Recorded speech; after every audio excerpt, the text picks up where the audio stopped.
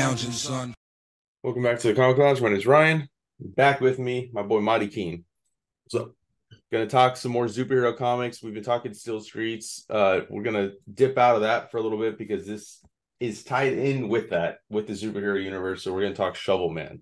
Very excited to talk about this. I haven't read it since I first got it from you, so I reread it again. Steel Streets is more fresh in my mind. So like I don't feel like I need to I can just flip through it and remember. But Right. this one I completely forgot. And so now knowing all of Steel Streets and then going back, different experience for sure.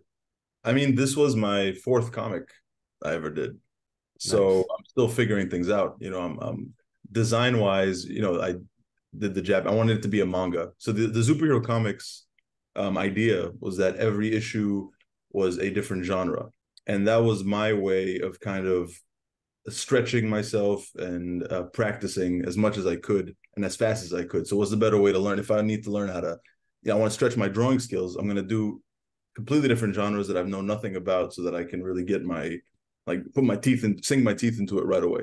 And so I dove deep into the design process with the Japanese and all accurate. I had some Japanese I friends. was about to ask you. It's all it's all good. It's all good. It's at the top there. It says Superhero Comics Presents, but in Japanese. Mm-hmm. Uh, in Shovel Man, it's the date, and then you have it's yen instead of dollars. And then in the bubble, it says, "Who is this mysterious figure?" But in Japanese. In my crazy superhero mind, I wanted to pretend that there was a Japanese issue, like a reissue of this comic.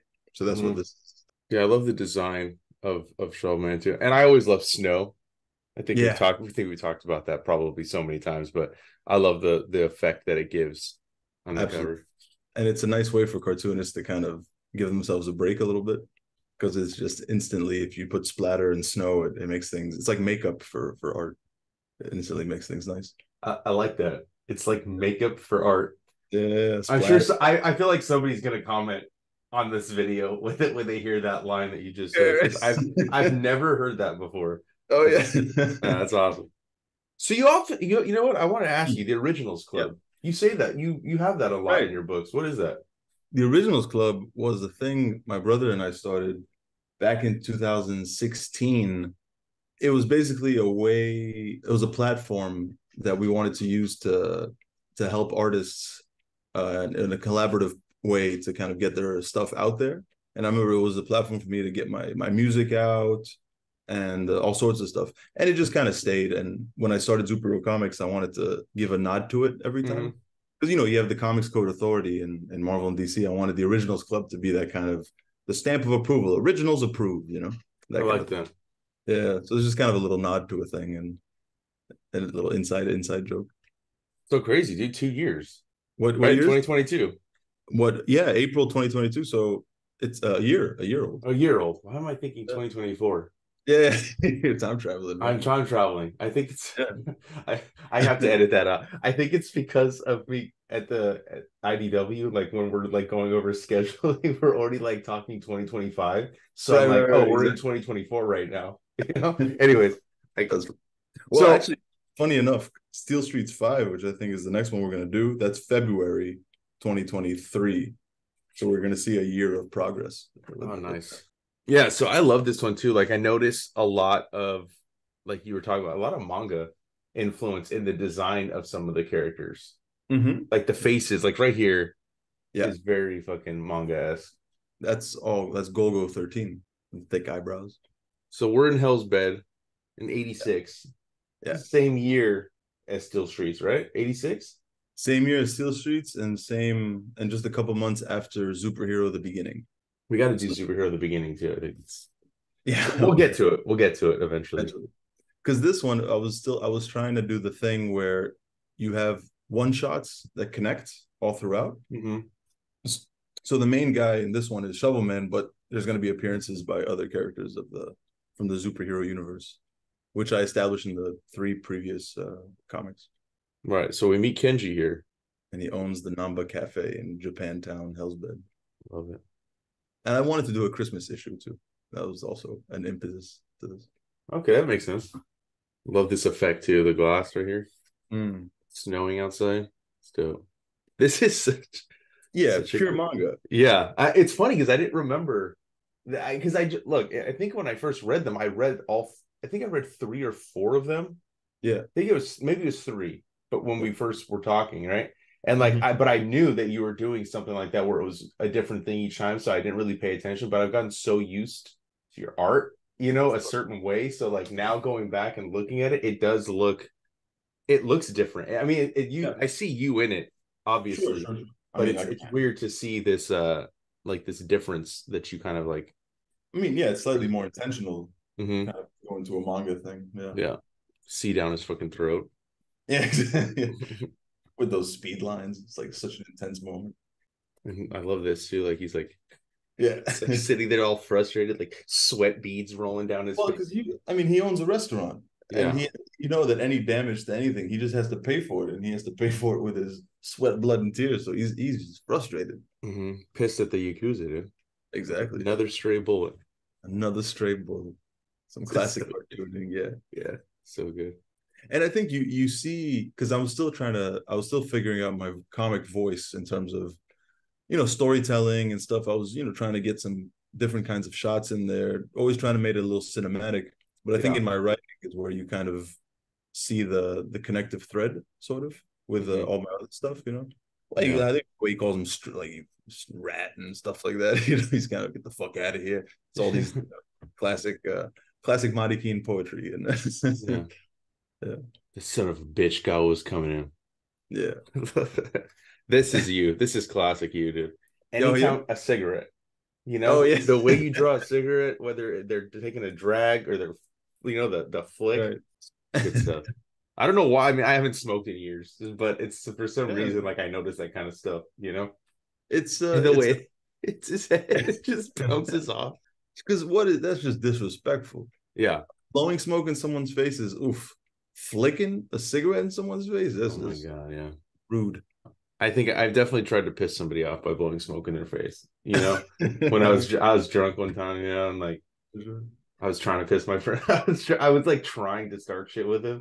And I Oh just my like I got it real close. and I went, god. he dropped me to the he dropped me to the Really? ground, dude. Yeah. I'm Yeah, I glad deserved it. I deserved it. 100. Yeah, Yeah. respect. But Yeah. yeah, as the story's going, you can tell he was pushed to the limit. Yeah, And so, it's great because you're showing this stuff. Like you showed it when he's just sitting there like, and frustrated with the sweat beads dropping down his face. You see mhm. here as he's holding his shovel and Yeah, his hand is just shaking. Feel the anger boiling up inside of him. because you think he's just a restaurateur, like he owns his restaurant, that's it. But then you realize he has a past.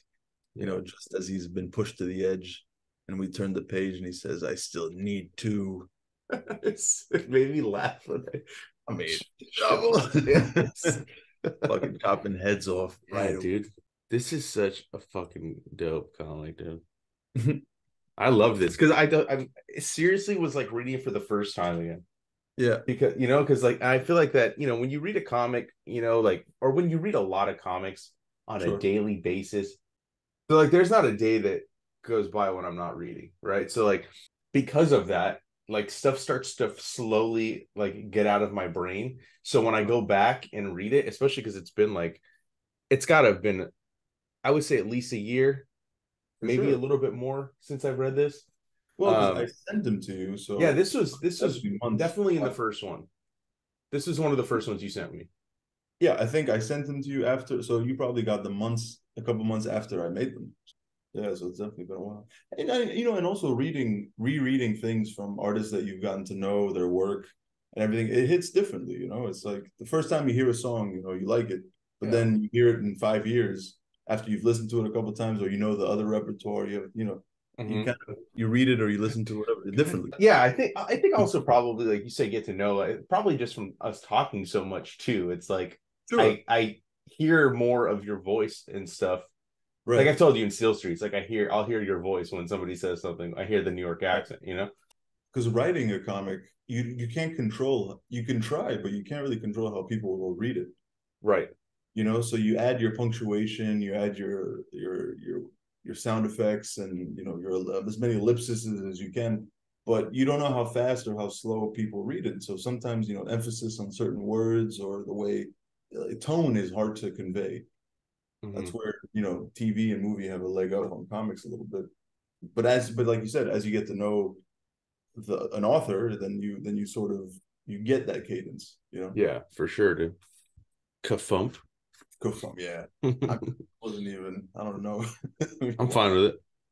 Have you ever heard a severed head hit snow? Go from. Yeah. And this, I was also trying to get into quick storytelling like let's get into it as quickly as possible. Yeah, you get So in very quickly here too. And I think that that's definitely true with manga.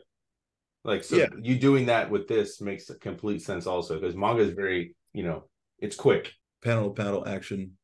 The Good Times Bodega. And so months have passed since they've met, Z and Raul, and so they kind of have a buddy, it's like one of those silly buddy relationships. Fucking face, dude. Yeah, I definitely want to talk. I want to talk Z. I want to talk that first book for sure, dude. So yeah, so you see Their dynamic is hilarious. yeah, it's ridiculous. But I definitely want to take it into a slightly, as the series kind of progresses, it's always going to be funny and stuff. But I do want to do a darker story with them too. I think it would be nice to get a take where, they're kind of more grizzled, like more months have passed. They've been vigilanting. In I think issue 6 or 7 of Steel Streets, in the epilogue, there's a poster behind somebody where they dub Z the vampire of Hellsbed. So he's kind of gotten his reputation, as this kind of vigilante, as he's been trying to take care of Dr. Dread and the radiation problem. I'm nerding out on my own shit now. Yeah, no, I gotta go back and look at it now because I didn't see that poster. I just love as he's jumping out. He says, "All right, Poppy, go kick some ass." No, where did I pull all my bullets? And then you just flip and it's he's just jacked up. Yeah, he's getting ready to go. Yeah, Raul is the character. He's just loose cannon. I mean, you'll see at the end of this issue. And then here I'm trying to squeeze in. This is growing pains of writing comics, as you try to kind of squeeze in, remember different parts of the other comics. You try to kind of give the narrative, bring the reader up to speed, sort of. I also love, we don't see this enough. The thought balloons. It's kind of taken that out of mainstream comics. I think comics in general, you don't see it. I mean, if I'm wrong, somebody please tell me where you're seeing them now. I've heard that too, which is weird though, because I like seeing this as opposed to a bar at the top explaining the narrative. Like, I'd rather hear the thoughts of the character. I feel like it gives you more of an insight into the character, makes them feel a little bit more real, because we have an inner monologue. Some of us do, Yeah. It's not an unnatural thing to have a thought balloon. I don't know. Do you know why they took them away? No, I can't even remember when it stopped. I just know I was looking for it one day. I'm like, all right, let's see. Like, it's not here. Really? I think somebody mentioned it to me, or I just happened to notice it, and yeah, it's just gone. So 90s maybe, was that? No, there's I have some McFarlane Spider-Man. I think it was still there. Huh? I think it was still in the 90s. I'm just curious. We can cut this out, but yeah, that's fine. Is that Spider-Man 16? It's no, it's Spider-Man, I guess, number 1. Oh, no. I thought I quickly saw the cover of what it was. 6, right? Oh, 6. Yeah, 6. Yeah, exactly. Yeah, the first one that McFarlane did. Oh, you know what? He just talks to himself. He does less thought balloons and more talking out loud. Yeah, which is all cool. Then you look crazy though. Huh? Then it's like you look kind of crazy because you're just sitting there talking to yourself. Yeah, exactly. Better to think to yourself than talk to yourself. Yeah. Talking to yourself is okay. Just don't interrupt yourself. That's what they say. All right, sorry. Back to it's okay. So I love this post. This reminded me of a panel of Ninja Turtles. Actually, I think it's a cover. Oh, really? I don't know if maybe it was in the back of your mind, but I think it's the second printing to the Raphael one shot with Casey Jones. I think it's either Casey or Raph standing on the roof, and it's this like long shot of the rooftop and then just them. Unless I'm pretty sure I'm right with that. But when we're going back through it, that panel reminded me of it. I mean, it's the vibe, for sure. It's definitely that. I mean, he has 3 fingers and 2 toes, this guy. So. Love this too. The guns going on. Yeah, and then the kind of the red herring where you think that they're shooting at Z, but then you realize that there's someone else there. Shovel Man. It's so dope. It's kind of You Z. wouldn't think somebody called Shovel Man would be cool to look at, but Yeah. I dig it. Yeah, you do. You know what? Have you done this in any other one? The speed lines, you don't. Not like Right? this. Yeah. I do some motion lines usually, but But not like this, like in the no, background. Yeah. I make it a little dirtier, I think, in other comics. You know, Mm-hmm. this one was a lot more like ruled out. Then we get the meeting, dude. Yeah, the legendary moment. And I wanted that panel on the right hand page, the panel 3 with Shovelman's eyes. Mm-hmm. I really wanted to do that effect that in the movies when when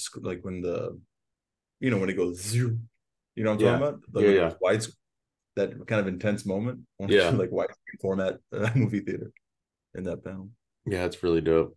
And then Z is surprised by how fast and powerful this guy is.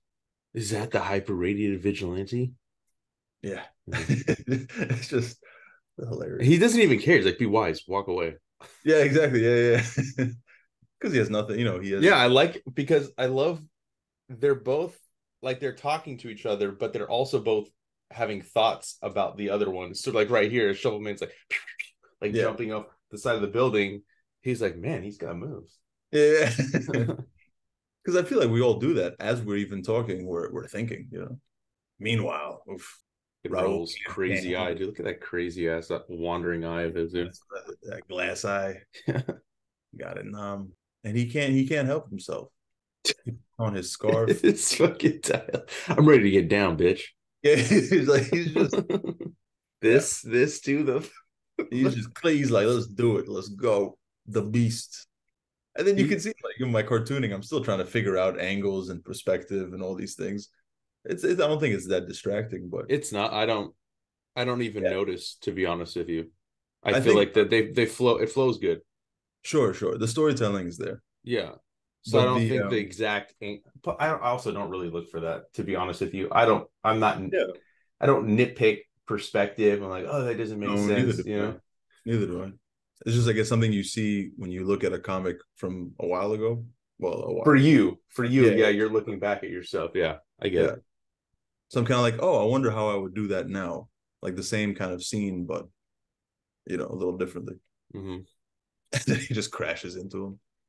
This is so good. Just see a wheel, a shovel, and a helmet. And ouch. And then we get the Shovelman origin. Yeah, I like how you have the balloons black with white lettering on it. That's a nice effect. And I wanted storytelling wise because he just met these guys and he's already a little suspicious. So can we trust him as a narrator? Mm-hmm. That's kind of the thing. He tells this story. It seems very, tightly knit or whatever, but he changes subject really quick because he tells them his quick origin. And then he goes, oh, but by the way, the Yakuza are planning this tonight. So who knows what is real and what is not? Because if you read Steel Streets, you might know something different. No, it's cool to get this angle of the story having 7 issues of Steel Streets in the bank, learning that Kenji's got ties to that, like it's awesome. And yeah, and the panel on the right hand page, panel 3, that one I collaged into Steel Streets 4, I think it's Steel Streets 4, to kind of for the Easter eggs for the people that are diehard superheroes. I think it's in the beginning when they're talking about when the devil's talking to Kenji to shit. What's the bad guy's name? Yes, there it is. Koshiro. Yeah, right there, dude. There you go. And that panel too. Yeah. To kind of throw you into so if you know, if you don't, then it's just it's just a cool drawing part of it. But then and that's what's crazy is like this was like how long between that? This was April 23. This is December 2022. So that's a little over a year and a half, right? Right. Yeah.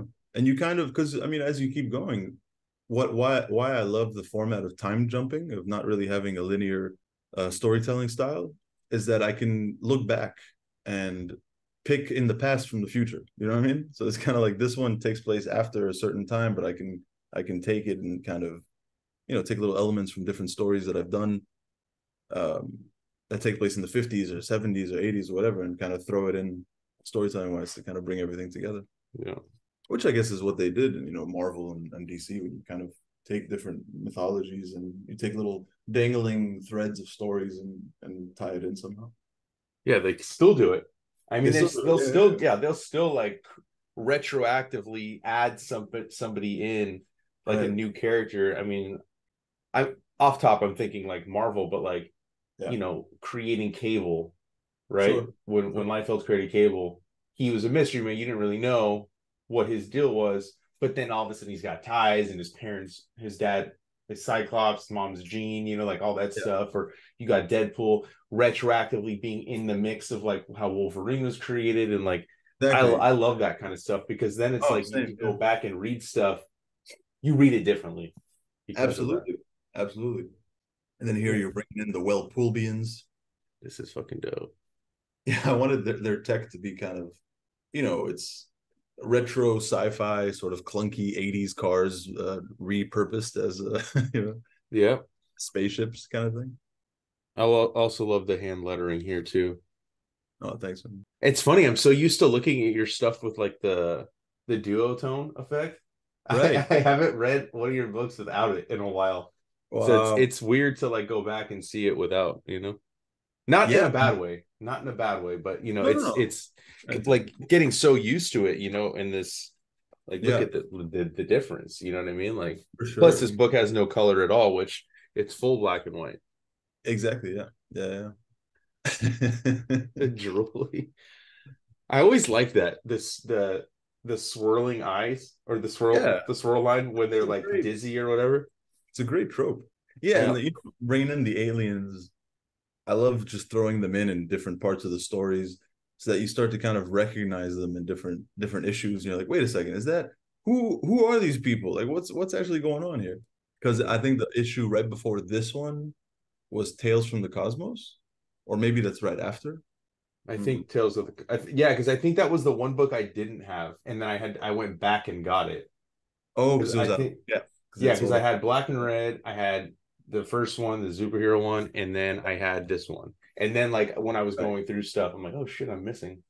Yeah, you know Fucking what? hard. I did that one after this because I threw in the aliens in this one, and then I wanted to explain them in Tales from the Cosmos. Okay. Yeah, but retroactively. Yeah, I love this too. Like, you're still getting like he abandoned the katana, now he's got his shovel. Yeah, yeah, And yeah. then we get the square off, the team up, dude. And the last panel on the right hand page is a part where I started to feel like like more of a cartoonist, because I realized that you don't need to draw everything. You can just kind of allude to things. So if Yeah, you look far away, yeah, it's a big crowd against two people, but up close it's just it's splotches, just dots. just Yeah. dots. Yeah, What are they saying right here? they're just sound effects. That little fly bugging me. My bad. Okay. Um, so what are they Is this saying? the sound effect, or is that them yelling? They're sound effects. So I went on a Okay. manga database, and I found these awesome sound effects where it's just kind of they're saying fight, attack, kill, blah blah blah, boosh, all these things. And I remember that one shot on the right hand page of Z slicing the guy. Mm-hmm. I couldn't figure out how to do that for a while. Like I kept trying to be up close with the sword, whatever. And then I remembered DBZ, and I uncovered some old DBZ drawings, and I was like, oh my god, there was this one particular scene. Oh, I forgot his name. It was in like Dragon Ball where he cuts. Who was the little fat dude? Are you familiar with DBZ at all? Very little. Well, there was this one guy who was a coward and he had a katana, Okay. and he I think ran I know who you're talking about. and Goku became the monkey, and he had to cut off the tail. And I just remembered that scene when I saw it as a kid. It was striking because the way they did it, the cut Mhm. of the tail and the meat inside, you could see it and everything. And that's what I referenced, I think, in that shot. Nice. You can see like the fucking waist. Just see this, Yeah, the bottom of the spinal cord. yeah, The dope shot. Yeah. dabbling in double page spreads. I think this might have been the first one I had done. Yeah, this is a great action scene. Them completely surrounded. Z with his sword and Shovel Man with his fucking bouncing bullets off the shovel. Back to back, yeah. Yeah.